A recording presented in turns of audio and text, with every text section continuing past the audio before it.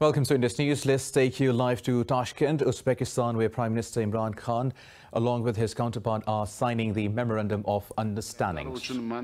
Bugun yana bir marta juda ko'p tor doirada ham mana shu kengaytirilgan davrada ham biz juda ko'p masalalarni aniq juda katta ishonch bilan bir-birimizga hurmat bilan lekin juda katta rejalar tuzib oldik. Men mana shu uchun qo'llab-quvvatlaganlar uchun ya mana shu bizni mana shu munosabatlarimizni yangi darajaga ko'targanliklari uchun va shuni qo'llab quvvatlaganlar uchun alohida minnatdorchilik bildirmoqchiman.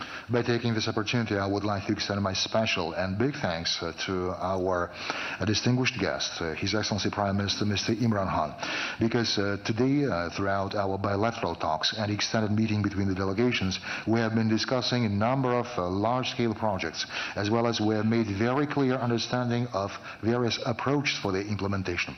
So once again, distinguished Mr. Prime Minister, I would like to thank you for your special attention and for your personal engagement in these very activities. Thank you very much.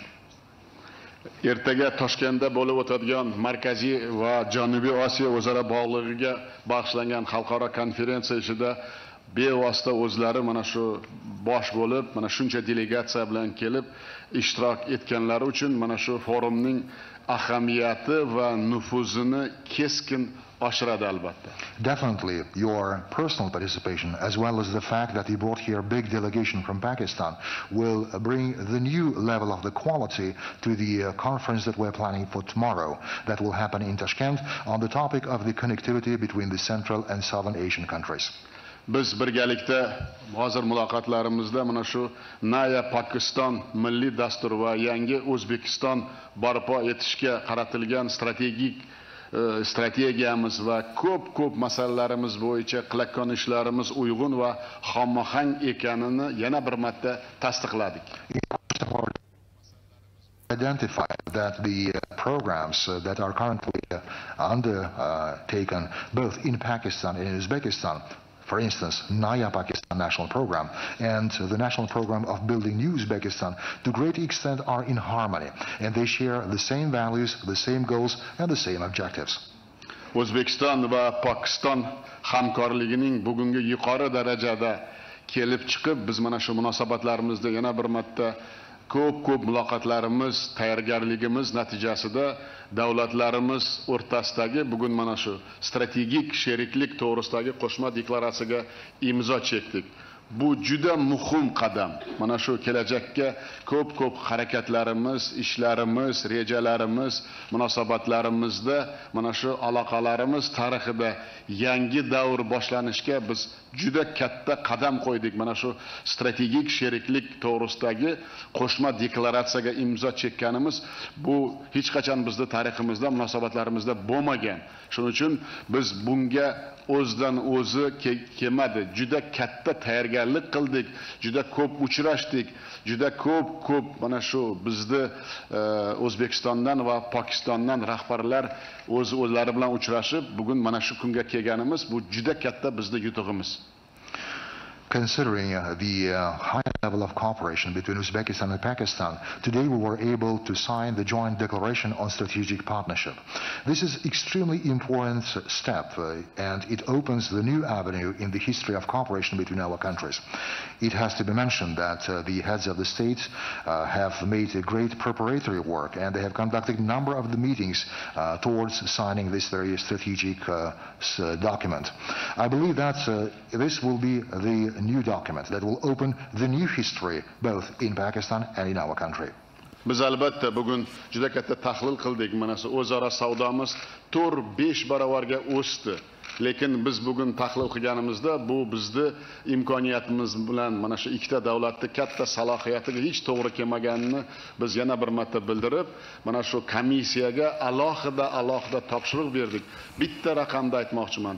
Kechagi mana shu biznes forumda o'zida 500 milliondan ko'p loyihalarga kelishilgani, bu bizni qancha o'zaro mana shu hamkorligimizda imkoniyat borligini dalolat beradi. Bu hali boshlanishi deb o'ylayman va mana shu boshlanishda ko'p sohalar bo'yicha kelishib oldik. Bu sohalar bo'yicha imkoniyatimiz cheksizligini biz yana bosh vazir janoblari bilan o'zimiz qo'limizga qalam olib mana sizlarni ham kuttirib qo'ydik, lekin bir narsani bilinglar, juda samarali uchrashuvlar bo'ldi va natijasi albatta bo'ladi. Men bunga ishonaman. I have to mention that for the recent years we were able to increase the turnover of goods in trade between Pakistan and Uzbekistan to 4 or 5 folds. But at the same time, this figure is far below the possible capacity of possible exchange of products between our countries. And therefore, we were able to reach the new discussions in order to increase the trade over between our countries for another 4 or 5 folds in the upcoming years. The fact that in the course of the business forum that had happened in Tashkent today, they were able to sign the contracts and agreements with a total value of $500 million. This again demonstrates that there is an endless opportunity for our effective cooperation.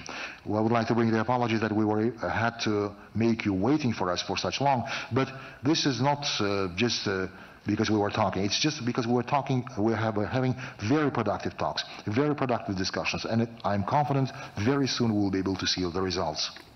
Hurmatli do'stlar, muzokaralar davomida biz mintaqaviy xavfsizlikni ta'minlash, ayniqsa Afg'onistonda tinchlik jarayonlarini hissa qo'shish bo'yicha batafsil juda ishonarli muloqotlarimiz va hamkorligimizni qanday qilish bo'yicha fikr almashdik.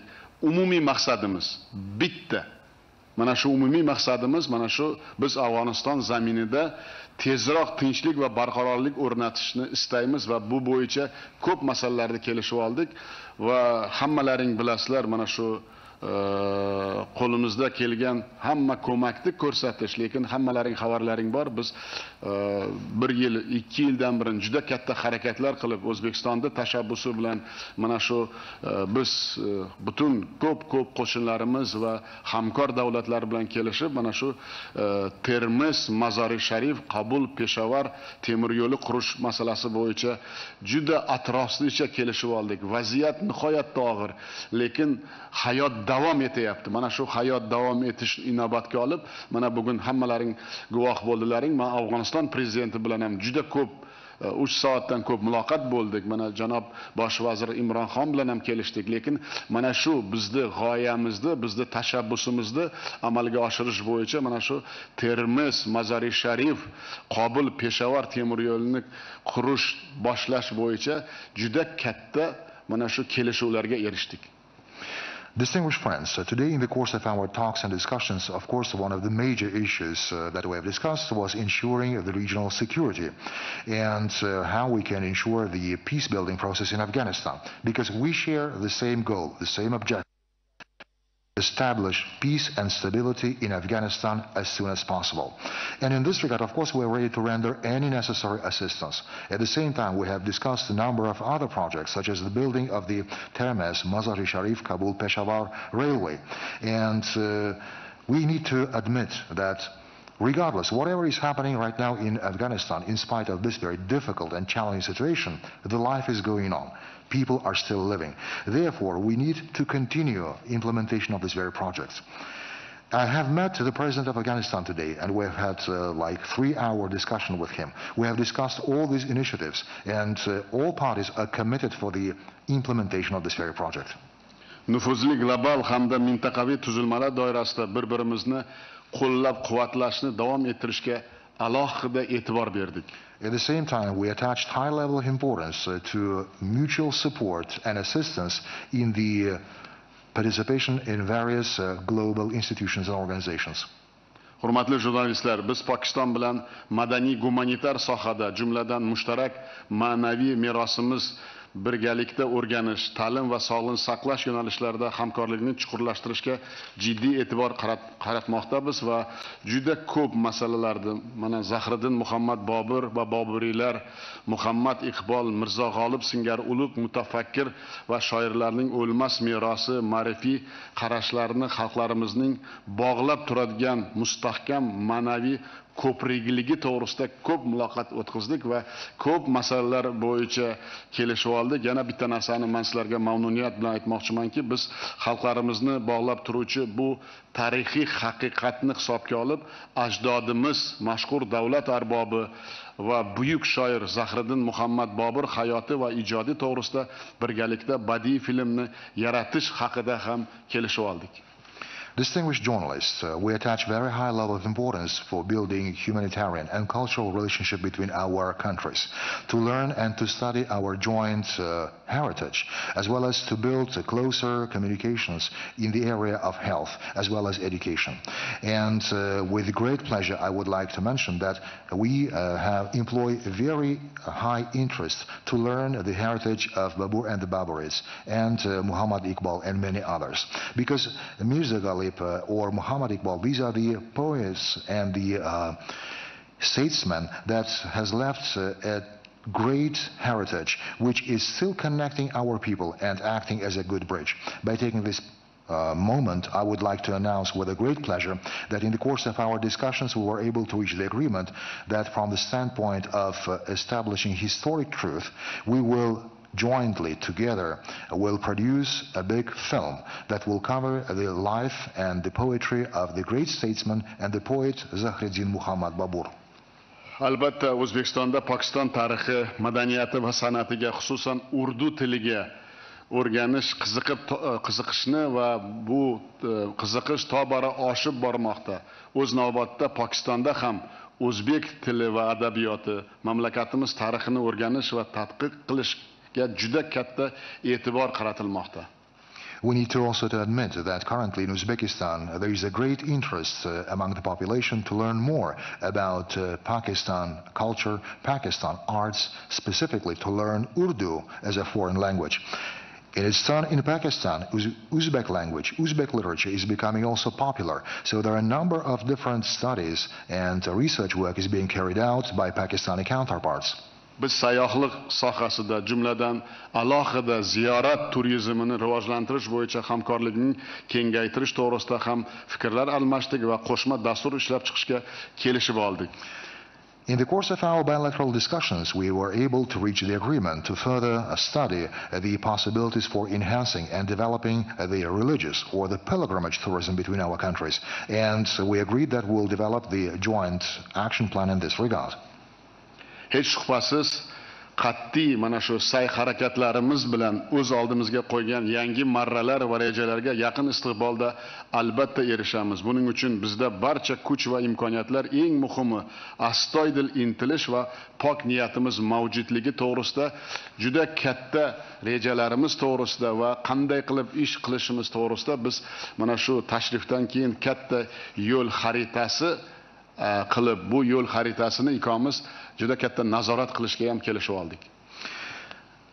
It's doubtless that through or with the help of our efforts, definitely we will be able to attain the goals and objectives that we're setting for ourselves. In this regard, I should say that both countries employ good opportunities, we have the necessary resources, and what is the most important, that we have big endeavors and we have big commitments.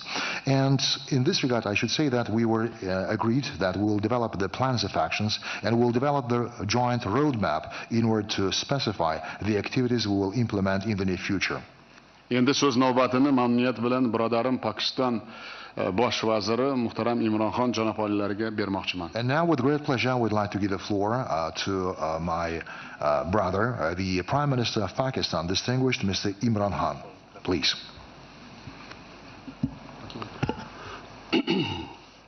Bismillah ar-Rahman ar-Rahim. President Shavkat, on behalf of my delegation and myself, I want to especially thank you. Your generous hospitality, the way you have welcomed our delegation, we're all overwhelmed by your hospitality. So first of all, I want to thank you for that. Bismillahirrahmanirrahim. Janob Prezident, Janob Shavkat Mirziyoyev, avvalambor birinchi navbatda barcha delegatsiyamiz nomidan, o'z nomimdan sizni bunday yuksak ehtirom va mehmondo'stligingiz uchun katta sizga minnatdorchilik bildirmoqchimiz. Biz bundan juda ham qattiq ta'sirlandik. This is my first visit to Uzbekistan, and inshallah not my last one. I can tell you that my delegation and I are very excited about, first of all, coming to Tashkent, because for that famous in 1965 the meeting that took place between the Pakistan President and the Indian Prime Minister, and so we all remember. I mean, I'm old enough to remember Tashkent. So firstly, coming to Tashkent, but secondly, we are all excited about going to Bukhara and Samarkand, because as children we have learnt about it, its history. So this is also, I thank you, it's a great opportunity for us to see these two most historical cities tomorrow. Prezident janob oliylari, bu meni O'zbekistonga birinchi tashrifim va Xudo xohlasa bu oxirgi tashrifim bo'lmaydi.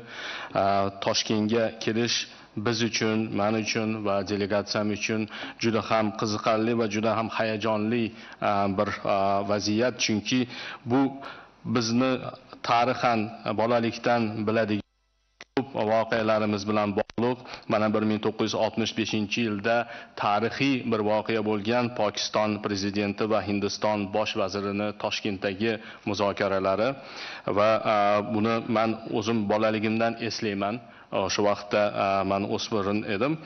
Bundan tashqari Buxoro va Samarqandga borishni ham biz juda katta ishtiyoq bilan kutayotgan edik, chunki bizdan bu shaharlarni, buyuk shaharlarni tarixidan xabardor bo'lib kelganmiz. Today we had extensive talks, and our talks were on the trade, connectivity, cultural, spiritual, and political. So we had such long talks that by the end, Mr. President, I was able to almost understand half of what you were saying in Uzbekistani. Because Urdu is so close to your language, I'm sure that more meetings and I will be able to understand all of it. We won't need an interpreter. Prezident janob oliylari, bugun biz juda ham kengaytirilgan, keng qamrovli muzokaralarni olib bordik. Juda ko'p mavzularni muhokama qildik. Savdo to'g'risida gaplashdik, o'zaro bog'liqlik to'g'risida, madaniy masalalar, ma'naviy masalalar, siyosiy masalalarni gaplashdik. Shunday uzoq muloqot qildikki, men muloqotimizni yakuniga kelib, sizni gapirayotgan gapingizni o'zbek tilidagi so'zlaringizni deyarli yarmini tushunishni boshladim. Menimcha, agar bunday muloqotni davom ettirsak, keyinchalik men 100% tushunaman, chunki urdu tilimiz o'zbek tiliga yaqin va bizga tarjimonning hojati bo'lmay qoladi. So first about the economic cooperation. Both of us are on the same path. Mr. President, you're talking about new Uzbekistan, Naya Uzbekistan, and we are talking about Naya Pakistan. The journey is the same. Number one, we want to lift our people out of poverty. We want a bottoms-up approach rather than a trickle-down approach, which has been traditional. So we are on that journey where we are trying to pull people out of poverty. And this is the model of our Prophet Muhammad sallallahu alaihi wasallam. In the state of Medina, he is the first one who started a welfare state where even when they did not have money, the concentration was that a state only prospers when everyone prospers, when it's an inclusive development. And China recently has proved that if you take the people out of poverty, the whole state becomes rich. So we are on that same journey. I know you're concentrating on education and lifting your people up from their current economic situation. Secondly, we have now changed emphasis from geostrategic to geoeconomics. Our whole idea is that we have to create wealth. If we create wealth, then we can spend it on our lower strata of the society and lift them up. So this is extremely important for us, that we now have strong trading relationship with Uzbekistan, which is the biggest country in Central Asia. And we feel that this will benefit both of us. It will be a win-win situation for both Pakistan and Uzbekistan, the stronger we improve our trading ties. Demak, Prezident janobi oliylari bizni muhokama qilgan yo'nalishlarimizda avvalambor biz iqtisodiy hamkorlik to'g'risida gaplashdik va bu borada ham bizi fikrlarimiz juda ham hamohang bo'ldi. Bizni oldinga qo'ygan rejalarimiz ham juda ham mushtarak. Mana siz yangi O'zbekiston qurish to'g'risida gapiryapsiz. Biz Naya Pakistan dasturini oldinga suryapmiz va bu har ikkala dasturni ham asosiy negizida bo'lgan masala bu aholida kambag'allarni qisqartirish, kambag'allikdan chiqarish insonlarni va bu ishni amalga oshirishda pastdan yuqoridan pastga emas, pastdan quyi qatlamlardan eng kambag'allarni holatidan kelib chiqqan holda yuqoriga qarab borishni rejalashtirganmiz. Mana shunday yo'nalishda birinchi bo'lib payg'ambarimiz Muhammad sallallohu alayhi vasallam Madina shahrida yo'lga qo'yganlar va o'sha davrda hattoki o'sha aholini qo'lida pul bo'lmagan taqdirda ham shu vaziyatdan kelib chiqish, ya'ni kambag'allarni holidan xabar olib, kambag'alni qoldirmaslikka harakat qilganlar va buni natijasida ulkan bir davlatni qurishga erishganlar. Hozirgi kunimizda esa bunga Xitoy yaqqol namuna bo'lib turibdi. Ya'ni bunday yondashuvni haqiqatda ham to'g'ri yondashuv ekanligini isbotlab kelmoqda. Ya'ni aholini eng quyi qatlamlariga e'tibor berib, ularni kambag'allikdan chiqargandan keyin mana o'shalar boy bo'lsa, unda albatta davlat ham boy bo'ladi. Mana shu yo'nalishda sizni ham fikrlaringizga biz juda ham qo'shilishamiz. Ta'limga e'tiborni juda katta ta'limga e'tibor bermoqdasiz va bu yo'nalish orqali aholini aynan holatini yaxshilash, iqtisodiy va ma'naviy holatini yaxshilashga urg'u bermoqdasiz. Va bu yerda asosiy g'oyalarimizdan bittasi bu geosiyosatdan geoiqtisodiyotga o'tish va bu juda ham muhim va bu yo'nalishda savdoni yo'lga qo'yish, bu to'g'risida ham juda ham yaxshi bir fikrlarga kelishib oldik va albatta bu yo'nalishlarni amalga oshirishda o'zaro manfaatli yondashuv bo'lishligi katta ahamiyatga ega. Mana shu yo'nalishlarda biz siz bilan muloqot qilib kelishib oldik. So Mr. President, you can imagine the amount of interest in Pakistan for the trading ties and the economic ties between our two countries. We have brought a delegation. It's one of the largest delegations ever of business community to come to go out of their country. We have brought 130 of our top business houses. And when I was leaving this morning on my mobile phone, I had messages from other business houses who also wanted to come today. So this is the beginning of, inshallah, a very powerful relationship between the two countries. And we feel that we can mutually benefit each other. We are really interested. Our business has signed a lot of MOUs, as you mentioned in your speech. We are really interested in help in agriculture because of your manufacturing agricultural implements, which Pakistan is now trying to upgrade its agriculture, which is basically an agricultural country. And secondly, cotton. We're going to seek help from you to improve our cotton seeds. The mutual benefit to the two countries will be Uzbekistan will have access through Pakistan. First of all, Pakistan with 220 million people is a huge market. And then onwards from our ports to Middle East and to Africa. And one day, inshallah, if our relationship improves with India, you will also have access to India. And Pakistan then has access to Uzbekistan, Central Asia, and beyond. So it is a very exciting relationship between the two countries. Janob Prezident, mana O'zbekiston bilan savdoni rivojlantirish biz uchun juda ham katta ahamiyatga ega, chunki O'zbekiston Markaziy Osiyodagi eng yirik davlat va bizni tomonimizdan shuning uchun ham bu o'rtadagi muloqotni, bog'liqlikni, o'zaro savdoni rivojlantirish qay darajada qiziqarli va manfaatli va muhim ekanligini tasavvur qilishingiz mumkin.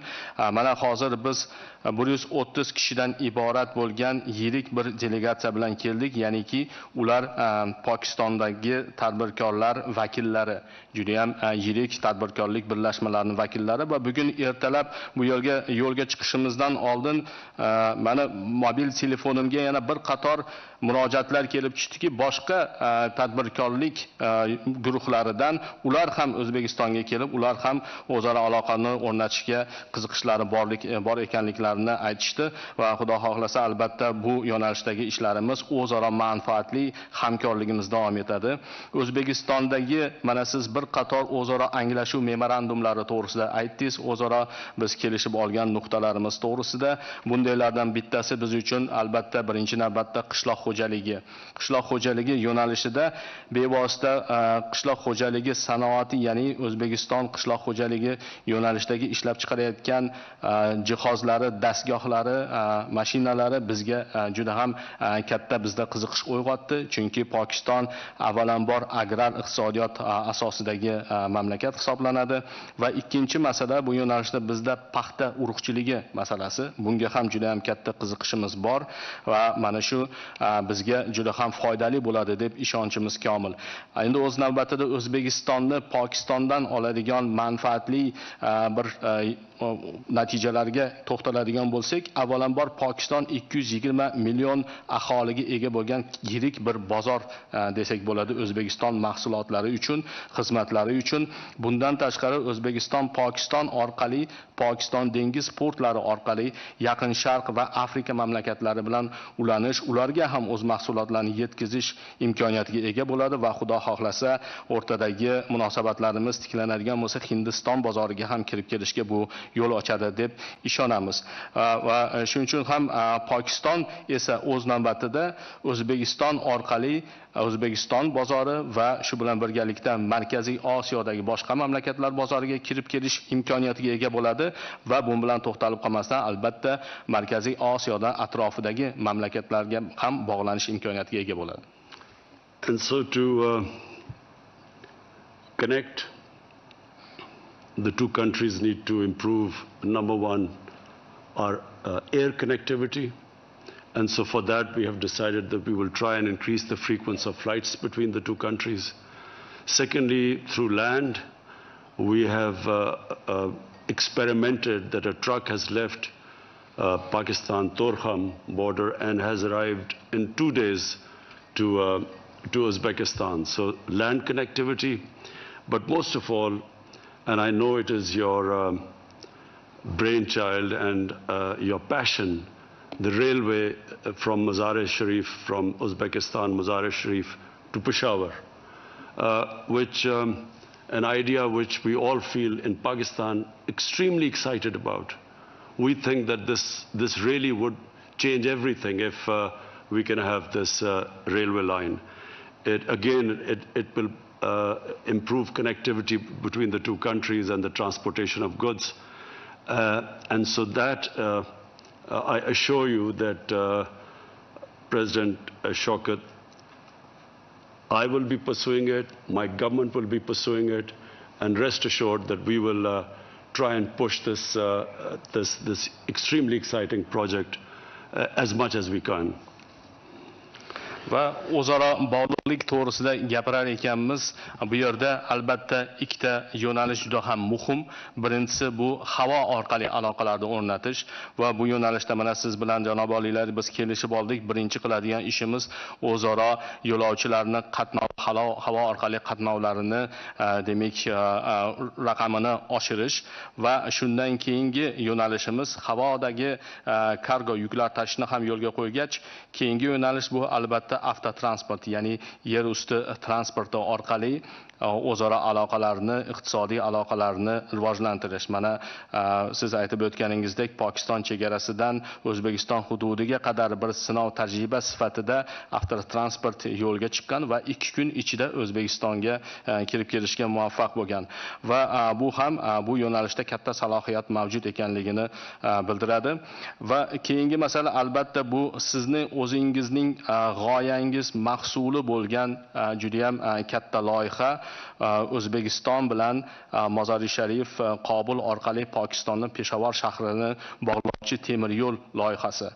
Mana bu loyihani siz juda ilg'or tartibda targ'ib qilib kelyapsiz va biz Pokistonda sizni fikrlaringizni o'rganib bunga ishondik va hozirgi kunda bu g'oyani naqadar to'g'ri ekanligini anglab katta ishtiyoq bilan uni amalga oshirishni kutib qolmoqdamiz. Chunki bu mamlakatlarimiz o'rtasidagi tovarlarni transportiga, ularni yetkazib berishga juda ham katta xizmat qiladi va shu yo'nalishda albatta janob oliylari, men sizga ishontirib aytamanki, shaxsan o'zim va meni hukumatim mana shu g'oyani ortida turamiz va buni albatta amalga oshirishda sizga ko'makchi bo'lamiz. And we discussed the political situation in Afghanistan in details. We are both concerned as neighbors of Afghanistan that people of Afghanistan have suffered for the last 40 years. And as neighbors, we feel they are our brothers, that there should be peace there, there should be a peaceful political settlement there.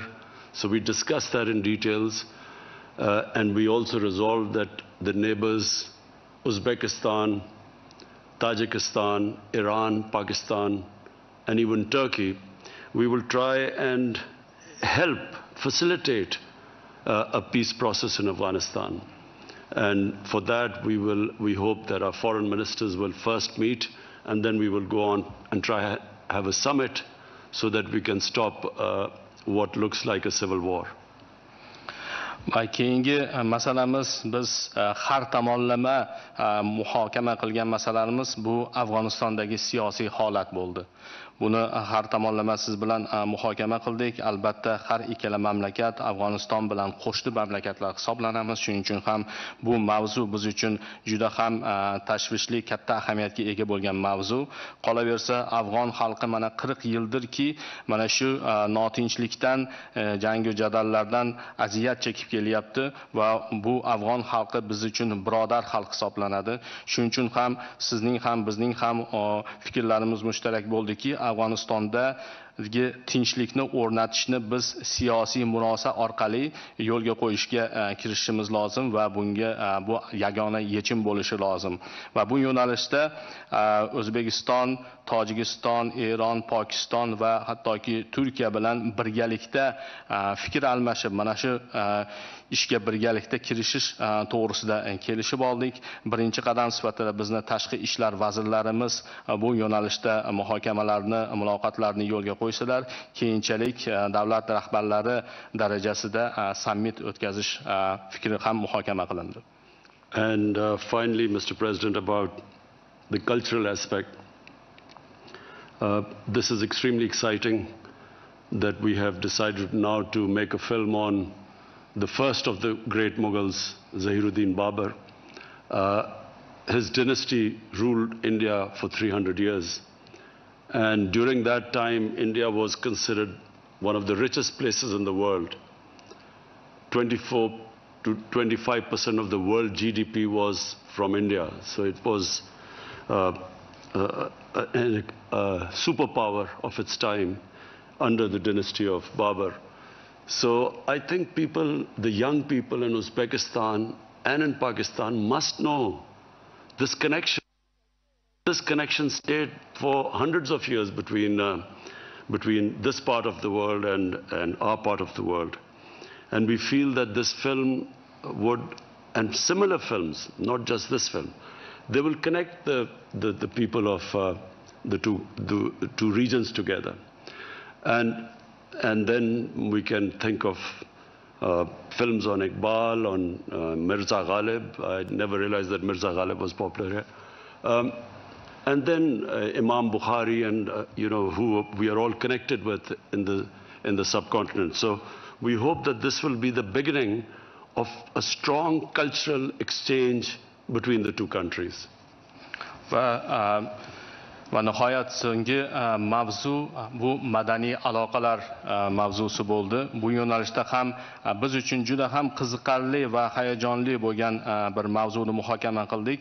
U ham bo'lsa buyuk ajdodimiz Zahiriddin Muhammad Bobur, ya'ni butun dunyoda buyuk Mo'g'ullar imperiyasini asoschisi deb sanaluvchi Zahiriddin Muhammad Bobur to'g'risida bir film yaratish, birgalikda shuni filmni yaratish g'oyasi bo'ldi. Albatta Zahiriddin Muhammad Bobur imperiyasi Hindistonda 300 yil davomida hukm surgan va o'sha hukmronlik davrida Hindiston iqtisodiyotini shu darajada ko'targanki, jahon yalpi ichki mahsulotining 25% o'sha davrda Hindistonni ulushiga to'g'ri kelgan.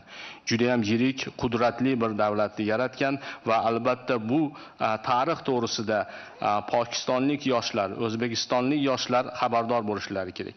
Bizning o'rtamizdagi bu rishtalardan ular xabardor bo'lishliklari kerak va shuning uchun ham bu filmni va nafaqat bu kelajakda shunga o'xshagan boshqa filmlarni ham yaratish bizga juda ham ma'qul bir g'oya bo'ldi va bunga juda ham katta qiziqish bildirmoqdamiz. Hozir kelajakda Muhammad Iqbol to'g'risida, Mirzo G'olib to'g'risida, hattoki biz Mirzo G'olibni O'zbekistonda bilishlaridan ham unchalik xabarimiz yo'q edi va bundan keyin Imom Buxoriy to'g'risida albatta shunday filmlarni, shunday madaniy o'rtadagi aloqalarni, almashuvlarni yo'lga qo'yadigan bo'lsak, bu albatta har ikkala mamlakatga juda ham katta naf keltiradi.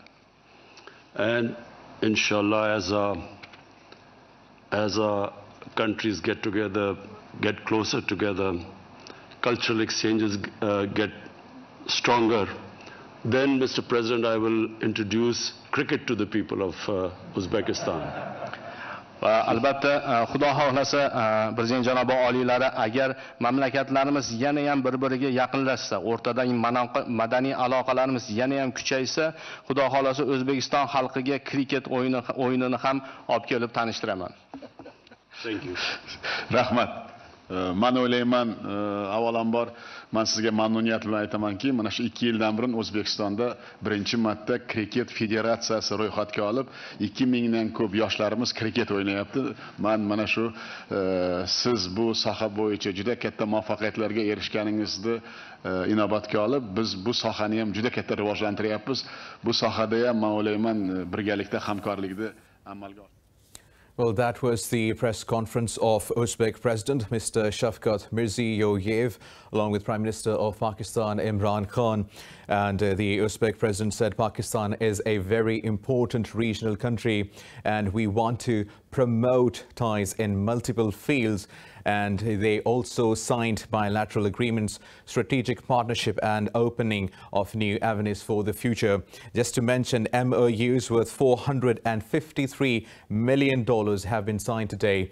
And just from Pakistan, 130 representatives of the leading companies and business houses from Pakistan attended the Pakistan-Uzbek Business Forum today. And on the presser, Imran Khan, Prime Minister of Pakistan, said, "We want to thank you for the generous hospitality." And he also said, "This is my first visit to Uzbekistan and it is not going to be the last one." This is all we have for you now. We'll keep you updated with all the latest. Keep watching Indus News.